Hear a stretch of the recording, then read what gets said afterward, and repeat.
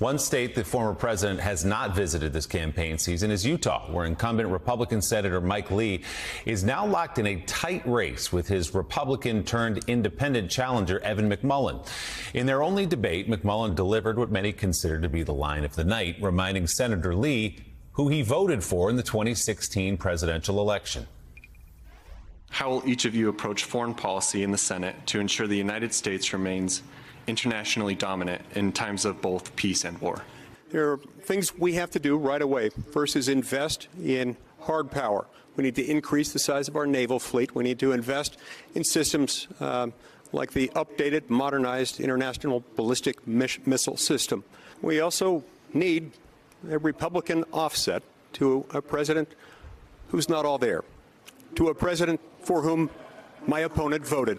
Well, Senator Lee, I think both you and I have had times of frustration over the last several years in the options being provided to us at the presidential level by both parties. In 2016, as you recall, you voted for me out of that frustration when you stood on principle, as you should have. Yeah. Voted for me, and Evan McMullin joins us now.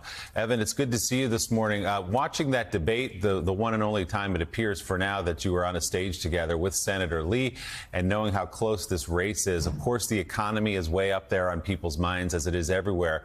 But it was noteworthy the focus on January 6th and the attempt to overturn the 2020 election. Senator Lee was working behind the scenes to help Donald Trump do that, ultimately did vote to certify and said on stage that Joe Biden is the president.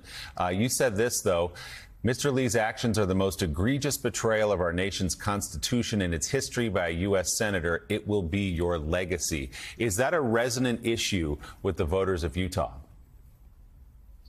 Well, thanks for having me on, Willie. Good to be with you. It is. Utahns are concerned about a variety of issues, whether it's inflation, the high costs of health care, our lack of water, air quality issues. I could go on and on. But a majority of Utahns are also concerned about the fact that Mike Lee betrayed his oath to the Constitution. He calls himself a constitutional conservative.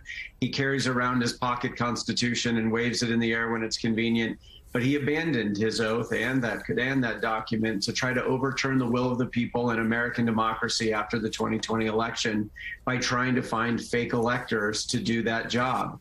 And we've got to hold them accountable. Utahns know that we should be represented by people in the House and the Senate and everywhere who truly are committed to the Constitution. Senator Lee has failed that test. He betrayed the document, but I think also the American Republic, and he's got to be held accountable. Most Utahns are united around that fact and united around the need for a senator representing us to work across party lines to solve problems. And that doesn't happen unless we have a functioning democracy. Senator Lee has worked very hard to tear it down. You look at the polling averages, you certainly have closed the gap. Senator Lee does have a lead, but you're within the margin of error in a couple of recent polls here. How have you done it? What has been the focus of your campaign for our national audience that maybe hasn't followed it this closely? How have you done it against an incumbent Republican senator? Yeah, the most recent polls have us either up by a few or down by a few, with still 10 to 12% undecided, most of those leaning against Lee, but just tuning into the race now. So we've got an excellent opportunity here to replace him. The reason we've been able to rise so steadily in the polls and now have a real chance of defeating Senator Lee is that we built a cross-partisan coalition of Republicans, Democrats, and independents who are still committed to our founding ideals that were created free and equal. And therefore, we have a system of self-government, a democratic republic in which we choose our own leaders. And when we vote them out, they go peacefully. That has united this coalition, and it's a powerful rebuke to the politics of division and extremism that Senator Lee has embodied and that now dominate our country and threaten its future. So that's what we're doing. We're rejecting the status quo out here. Senator Lee's taken $4 million from special interest groups.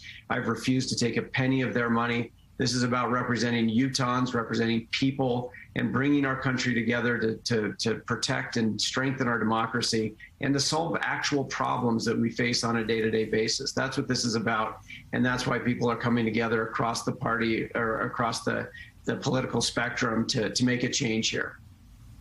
So, Evan, it is noteworthy to mention that Senator Mitt Romney, a Republican, has not endorsed his fellow Republican Senator Mike Lee for re-election because of issues around January 6th. But give us a brief sense, were you to win and take office, you're an independent, where will, on a few key issues, give us a sense where you will side with Republicans versus where you might side with Democrats. Well, in general, I'm committed to working across party lines to solve problems. Our other senator, Senator Romney, who you mentioned, he has a track record of that. He's only been in the Senate for a few years, but he works as a part of cross-partisan groups, bipartisan groups to solve problems. And most pieces of legislation now that get through the Senate are because they've gained the support or really been written within that group of Republicans and Democrats.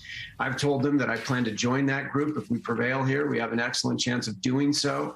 And that's how I'll work in the Senate. And that'll be very different from my opponent, Senator Lee, who in 12 years has only passed 10 bills, and that's a generous count. And a good number of those just named federal buildings. He hasn't gotten anything done because he's embraced the politics of division and extremism. And as you well know, senators and members of Congress who are divisive and extreme don't get anything done. And Senator Lee is certainly an example of that. So just to give, to name a couple of issues, I'll work with any senators who want to do good things for Utah and the country. I think we need to get our fiscal house in order. I think we need to be serious about lowering inflation by bringing critical manufacturing back to America as much as possible. I think we've got to be more serious about protecting the environment and our air and water here in Utah. We face some very acute consequences of our failure to live up to our responsibility of stewardship for the environment. We've got to take on, big special interest groups that cause Americans to pay far more for health care than almost anyone in the industrialized world. So I'll work across party lines to solve those problems and to strengthen our democracy, because we won't solve any issue unless we've got a functioning system of self-government. Independent candidate for Utah's Senate seat, Evan McMullin, thank you very much for coming on this morning.